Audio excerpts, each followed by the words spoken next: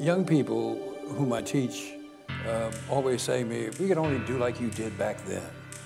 But we used to say to ourselves, if we could only do like what people think we're doing right now, back then, we'd really be doing something. And I look around at other groups within the movement for civil rights, and I know some of them are doing wonderful work, but they all could do better.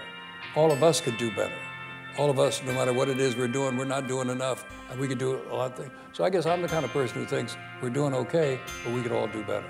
My organization tried as best we could to get rid of any of this notion of a magic person who's going to come change your life. Although I have to say it's awful helpful to have a magic person who will change your life and to believe that there is such a person.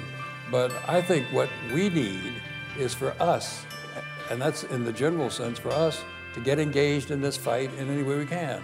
Well, by nature, I'm an optimist. I always think the best thing is going to happen, and generally, at least from my point of view, it does.